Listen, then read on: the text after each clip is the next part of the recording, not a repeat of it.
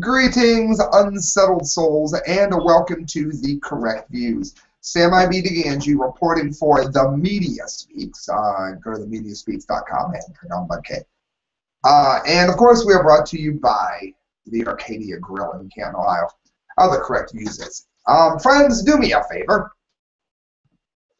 Make sure you hit subscribe and make sure you hit like. Do you know I did an entire Fukushima update? And I got complaints on the quality of the camera. The HD camera is needing attention. And this camera is going to have to work until it gets said attention. So you can donate to me at thecorrectviews@hotmail.com. And any money you give to me goes to a better show. This is your show. I'm just somebody who talks. That's it. This is your show. I give you news and information that you can't get anywhere else. I give you commentary and insight. Support me, friends. Hit share. Hit like. Let people know what you heard from the show. Don't leave dislikes because you don't like the camera. Ridiculous. All right, webpronews.com. Fukushima radiation, Homless to clean up. This is particularly disgusting. I'm going to go and do a little bit of a history lesson here as I do my little mini Fukushima update here. Thank you, by the way, to all of you that watched the last video. During the closing area times of World War II, the Japanese government did something particularly disgusting. They had children, sometimes not even fully clothed, mining uranium so that they could support fascist Hitler and blow us all up. That is one of the most despicable things I've ever heard of a nation and a culture doing to its own people. Sending children to mine uranium. And they fully knew the dangers of it. They're doing it again. The Japanese government really is becoming as poisonous and as evil and as venomous as they were in World War II when they were supporting Hitler. A man named Seiji Sasa is on a mission recruiting homeless people from the Sendai train station to labor on the worst job in the world, cleaning up the nuclear waste at Fukushima. He'd have been right at home in a Nazi concentration camp, just herding the Jews right in. According to Sasa, the homeless people in the train station are potential laborers that can dispatch to contractors in Japan's nuclear disaster zone for a bounty of $100 a head. How much was Hitler paying per Jew turned over? Do you see it, people? Do you see it? It's right in front of you. This is how labor recruiters like me come in every day, Sasa says, as he poisons his own people. As he strides past men sleeping on cardboard and clutching at their coats against the early winter cold. Yeah, it used to be that you tried to feed the homeless, that you tried to make sure they didn't freeze to death, that you, among the ones that were not too mentally damaged, you would try to give them life skills. No, none of that. Right now, you send them to work in an area that should be evacuated. That's good. Cleaning up industrial radioactive fallout is the most undesirable job in the world. If you think I'm making this up, friends, look up Chernobyl's runners. And it seems the only way to find people willing to work for minimum wage is to go out and recruit the homeless. After all, they don't have much else to do. Maybe you should pay more than minimum wage. How can you stop this? You watching this? You can stop by not buying General Electric. Buy GE nothing ever. Get your money out of mutual funds and stocks that have General Electric in it. Put them in a mutual fund that has to do with infrastructure if you have to, but avoid anything that has GE.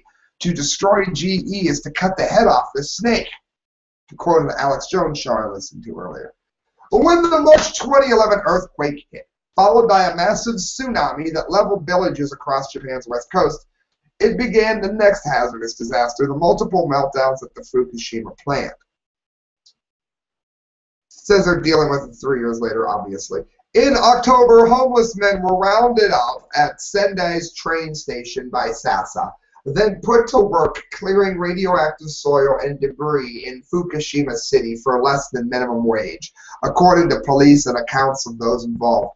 The men reported up through a chain of 3 other companies to Abashi, Japan's second largest construction company. Yeah, we're people who buy kiddie porn often pay the pornographer too. This guy should get the same kind of treatment that they would. They are just as scummy as child molesters.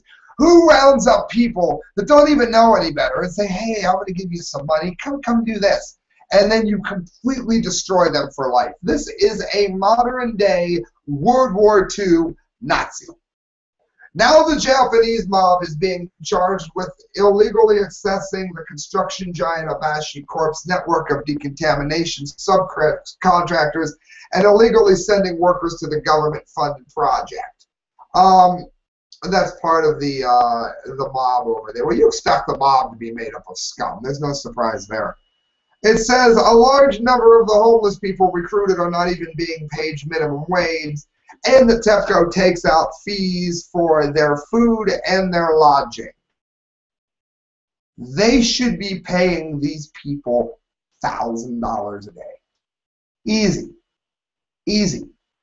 They will never have a good life after being at this plant. Their DNA is forever destroyed. Their heart is messed up. They will have cancers. You're giving them what? There are people that are saying, you know, we want to go back to our home. That's pissing me off too. Get it through your heads! You're never going back home! The half-life of uranium is like 247 million years, okay? You're not going home! So quit saying it! Idiot, idiot, idiot!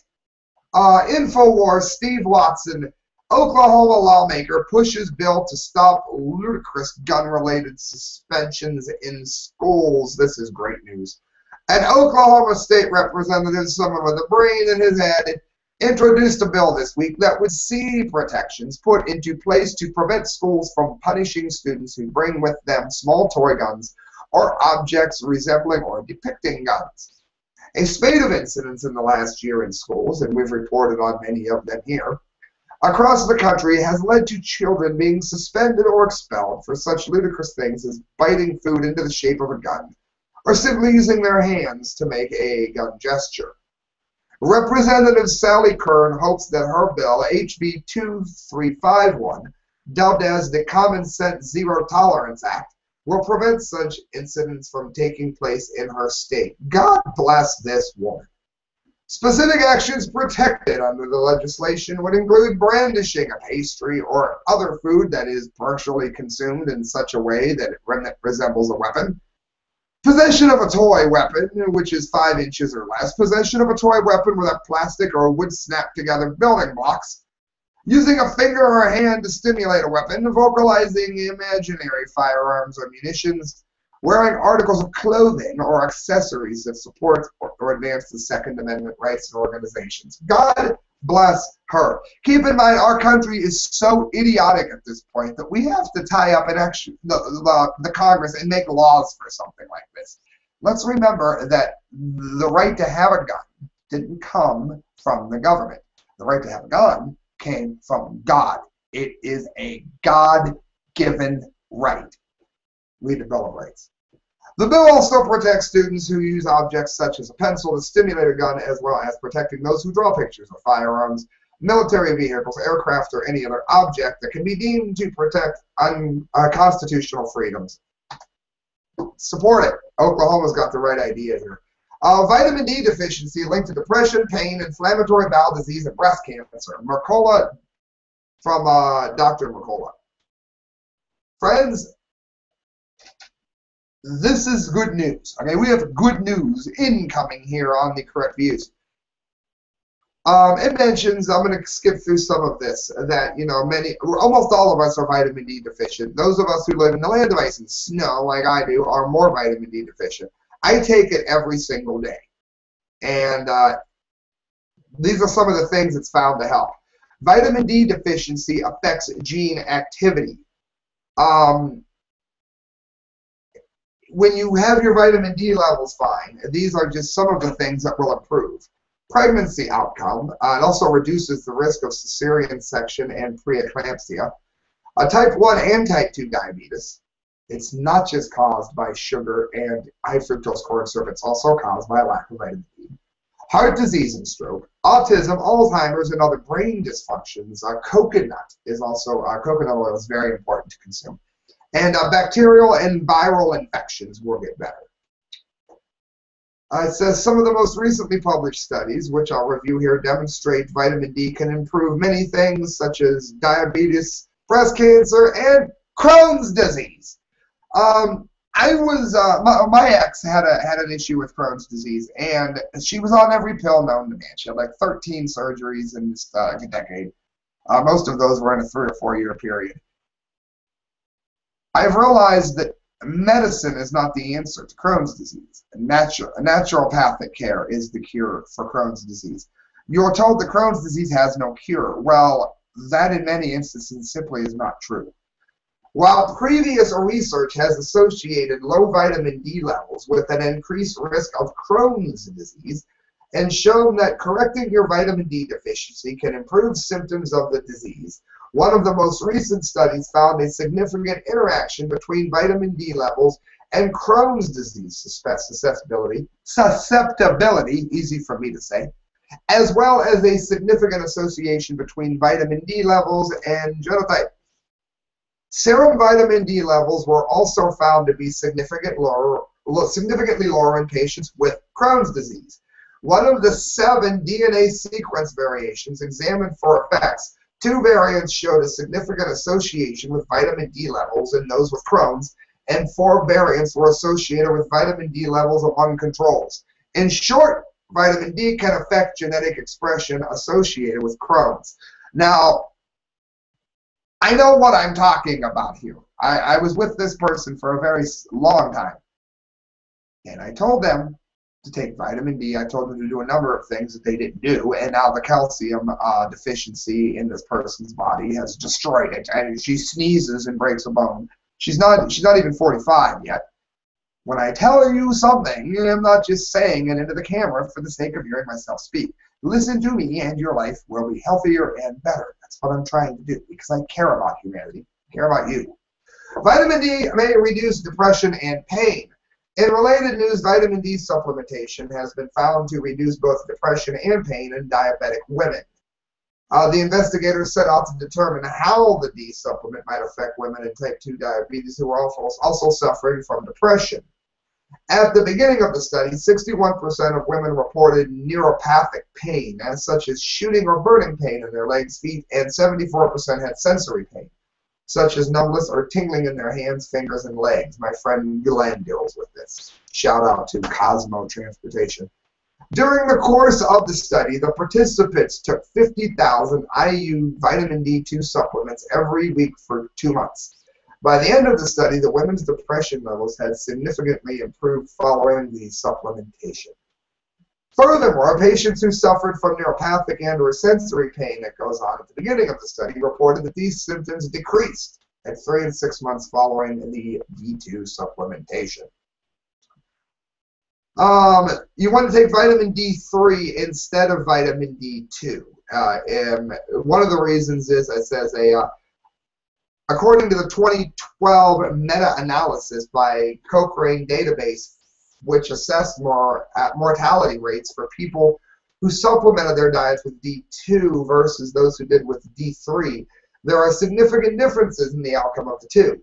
The analysis of 50 randomized controlled studies, which included a total of 94,000 participants, showed 1, a 6% relative risk reduction among those who used vitamin D3, a 2% relative risk increase among those who used vitamin D2.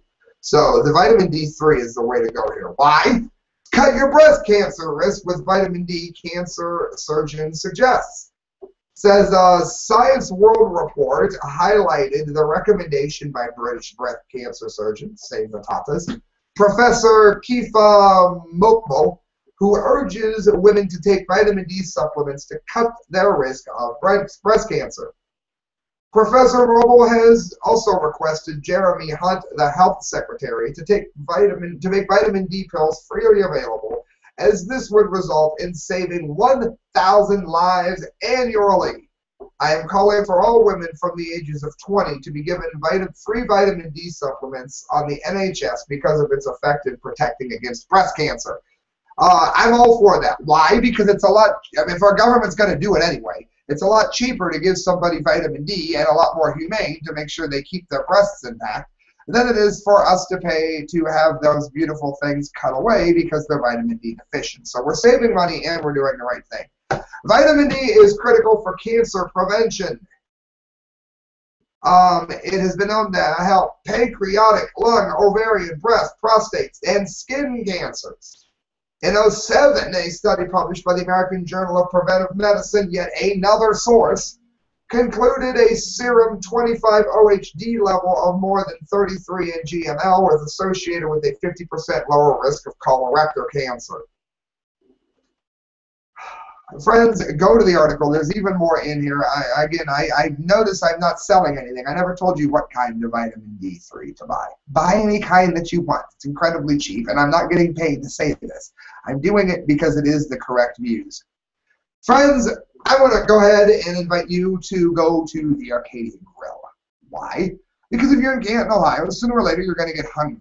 And when you do, you don't even want to drive down. It's not that far from Cleveland.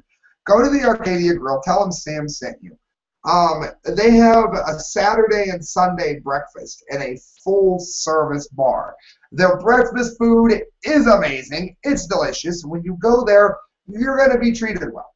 You're going to have good food at a fair price. You might have the best drink you've ever had made. For those of you that like cocktails like I do, go there and get a rum and coke. Or why don't you try a rusty nail? Nobody makes better drinks and has better food than the Arcadia Grill. Guys, I got a few more things that I do want to get to here. Ex-NSA boss, Fourth Amendment dispensable in post-9/11 world. For you weekend fans, that means he wants to get rid of your right not to have your stuff gone through. Current NemoInfowars.com, the former boss of the CIA and the NSA, retired General Michael Hayden, tells USA Today that the Constitution and the Bill of Rights impede the smooth functioning of a Stasi police state. He said the NSA should not be required to seek court warrants in a widespread surveillance. That's worse news than a new Kelly Rowland record, and I wouldn't think anything could be worse. Right now, since there have been no abuses and almost all the court decisions on this program have held that it's constitutional, I don't really know what the problem we're trying to solve by changing how we do this. Well, it's constitutional to the people that are making the laws unconstitutional to start with. We all know what Jefferson said about that. Hayden sidestepped the ruling of the U.S. District Court Judge Richard Leon, as Hitler used to do when he wanted to push laws through. Judge Richard Leon issued it earlier this month. A Bush appointee said, the almost Orwellian technology that enables the government to store and analyze the phone metadata of every telephone user in the United States is unlike anything that could have been conceived in 1979 when the case of Smith versus Maryland, presented before the Supreme Court, permitted the government to collect data without a court warrant. So Richard Leon doesn't seem to think it's very constitutional, Mr. Hayden. He says the notion that the government could collect similar data on hundreds of millions of people and retain that data for a 5-year period, updating it with new data every day in perpetuity, was at its best in 1979 the stuff of science fiction. Goes on, for the government and its intelligence apparatus, so-called metadata is only a Stasi state baby step. Michael Morrell, a former acting director of the CIA and member of the task force, has recommended expanding the massive surveillance program to include email. Never good enough of spying. What part of God-given right to your Fourth Amendment is not understood here? It does not say a Michael Morrell given right. It does not say a right given to me from Hayden. It doesn't even say a right given to me by my government. It is from God, whether my government likes it or not. They need to keep their damn nose out of my email. I would argue, actually, that the email data is probably more valuable than the telephone data, he said last week. He believes listening in on telephone calls and reading the email of Americans will prevent another 9/11. Yeah, of course it would. And then so might not letting illegal people into the country and into flight schools. So might be not having dinner with Osama bin Laden shortly before the attack. Think I'm making it? Look it up. He ate at the Pentagon. Prior to the ruling by the U.S. District Judge William Paley on December 23rd, stating that the NSA's rampant violations of the Fourth Amendment are legal, Jeffrey Stone, a University of Chicago law professor who is a member of the White House panel established to investigate NSA violations, unearthed by the whistleblower Edward Snowden, he's a hero, said evidence that massive surveillance prevents terrorist attacks is very thin. Hayden said Snowden stirred up the crowd, as he should have, with his revelations about the NSA, and Obama will need to show some political courage in order to keep doing these things. No, what he needs to do is quit doing them. So, I mean, there you go. There's some enemies. You want to know who the enemy? Who is they? They want to take your rights. Morrell, Hayden, the NSA. That's who they is. Guys, this is also from the Economic Collapse. Michael Snyder. Is America about to reach a breaking point? Anger grows as unemployment benefits get cut. In America today, there are close to 50 million people living in poverty, and there are more than 100 million people that get money from the federal government every month. As the middle class disintegrates, poverty is climbing to unprecedented levels. There's a link for that. Even though the stock market has been setting record high after record high, the amount of anger and frustration boiling just under the surface in our nation grows with each passing day, and now extended unemployment benefits have been cut off for 1.3 million unemployed Americans, and it is being projected that a total of 5 million unemployed Americans will lose their benefits by the end of 2014. Now, I know, and this is one of the areas where Rand Paul was wrong, Paul. There are those that believe that cutting the unemployment will prevent workers from being picky as to what job they take. The problem is that we have outsourced all of our good jobs, and there aren't any jobs. There is no opportunity in America anymore.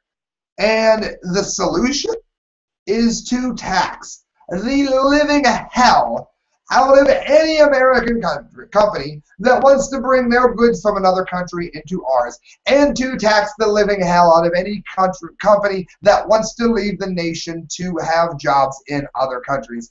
That is the solution. And don't give me that's not very libertarian BS. Bollocks. Why? I'll tell you why.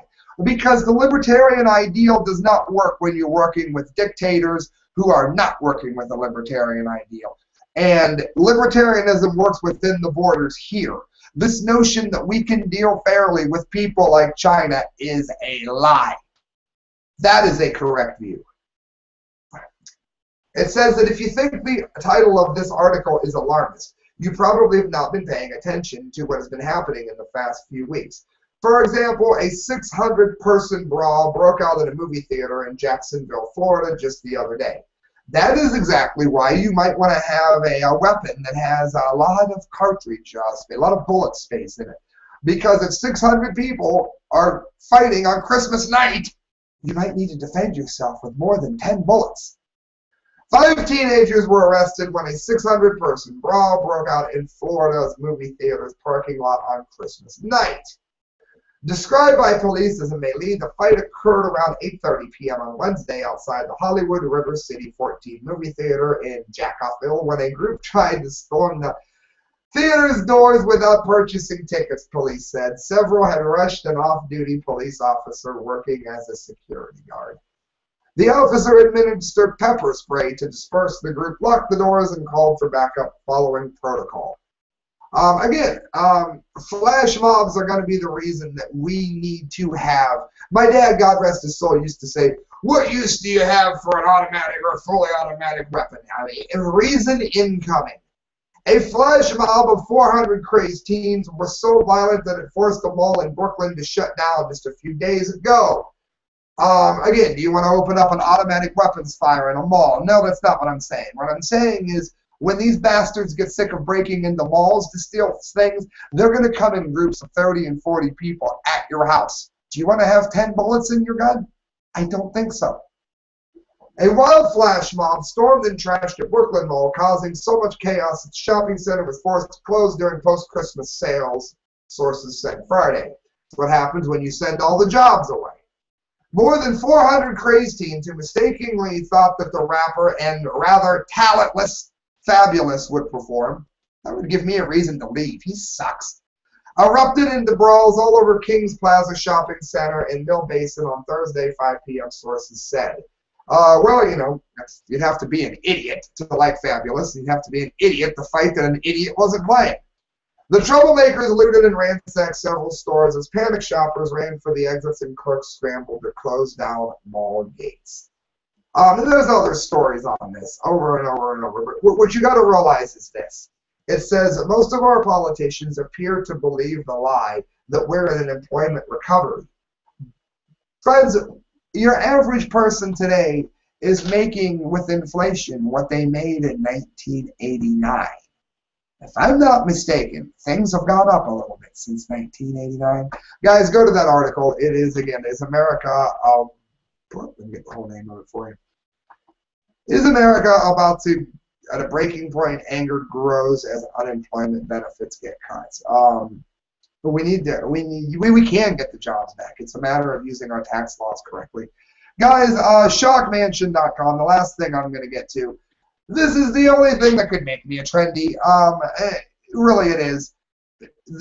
I'm going to go out and get the newest. Not me. I'll leave it to the Lady Gaga idiots of the world. It's not me. However, I would be such a trendy for this. Video shows the first flying car is finally here. Goes on sale 2015. Can take off vertically in a traffic jam. The first flying cars, and we mentioned this some on the Media Speaks last Saturday show. They're set to go on sale to the public as early as 2015. Terrafugia has announced its transition design, which is part sedan, part private jet with 2 seats, 4 wheels, and wings that fold up so you can be driving it like a car. It'll be on sale in less than 2 years. The Massachusetts-based firm has also unveiled plans for a TFX model that will be small enough to fit into a garage and won't need a runway to take off. Would you buy one? Hell yes, I'd buy one. Go look at the video. The best part of it isn't in the little blurb I read you. The best part of it is that you're not going to need a pilot's license to operate it. What you're going to have to do is make sure that the government doesn't step in and ruin this for everyone, and mass disobedience is the way to make that happen. It flies itself with GPS. You put in where you want to go, it takes off and flies there. In the event that your engine dies or some bonehead on the ground shoots at you while you're flying in it, you can pull a lever and a parachute deploys. And the GPS will steer the parachute down away from houses and swimming pools and whatnot. How good can life get, people? Shockmansion.com, flying car. Go look it up. Friends, you're listening to the correct views. Sam I.B. DeGangi reporting for the Media Speaks and signing off. Go to themediaspeaks.com and look at the work of Kyle, Court, D-Lake, and myself. We're always posting videos and articles and links to important information, especially if you're on our Facebook.